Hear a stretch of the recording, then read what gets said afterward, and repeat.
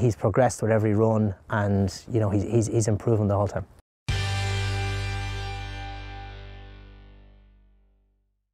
Chantry House, he is all potential. You know, he's a lovely horse. It was a good performance in Cheltenham. The runner-up, Frank de Form since then. He's a progressive type.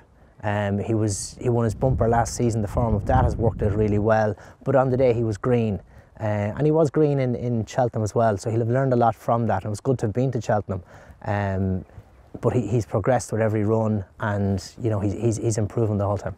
He'll know a lot more come the big day in March, so you just have to ride him as you find him. It's how he takes you. You can't force him, but as he learn as he goes, but he's learned a lot since he started, so I'd be very happy with him.